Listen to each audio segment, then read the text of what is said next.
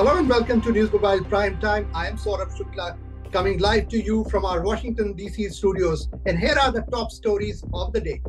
President Draupadi Murmu will lead India in celebrating the 75th Republic Day with an imposing display of its rising military might and rich cultural heritage during a 90-minute parade at the majestic Kartavya Path on Friday. The grand celebration, with an overarching theme of projecting the nation's women power and democratic values, will be graced by the French President Emmanuel Macron as the chief guest. French President Emmanuel Macron has landed in Rajasthan's Jaipur today. Tomorrow, he is to attend the Republic Day celebrations in the national capital, Delhi. Macron has been invited as the chief guest for the 75th Republic Day celebration on 26 January. Emmanuel Macron's visit caps the 25th anniversary celebration of the India-France strategic partnership. Macron has previously been in India on a state visit in March 2018 and on an official visit in September 2023 for the Delhi G20 summit.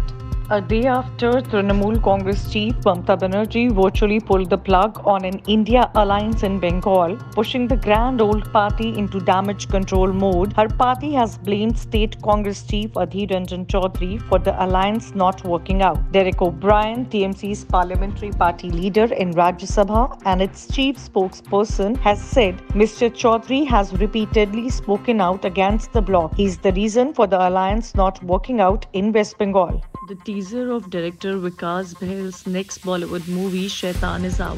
The horror thriller stars Ajay Devgan, R. Madhavan and Jyotika. The 91-second teaser paints a horrifying picture of a setup. There are many comments going on the teaser on social media. The teaser is wrapped in a ghostly poem narrated in a spine-chilling manner by R. Madhavan, and many people on the social media are talking about it.